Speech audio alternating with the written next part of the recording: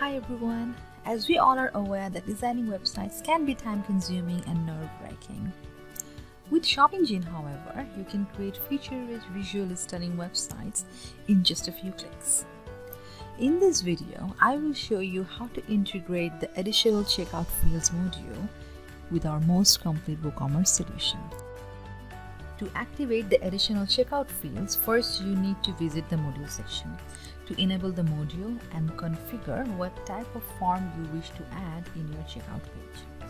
Then update that form's label, type, name, placeholder, will it be a required field or not, positioning, custom CSS, etc. Then click on Save Changes.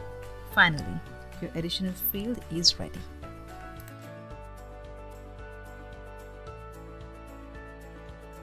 Do keep in mind that you can edit and customize your checkout fields anytime you want.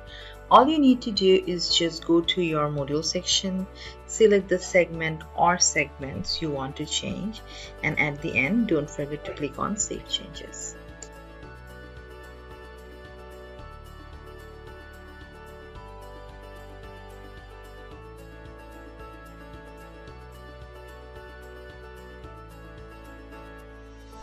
Thank you so much for watching and stay connected with ShopEngine.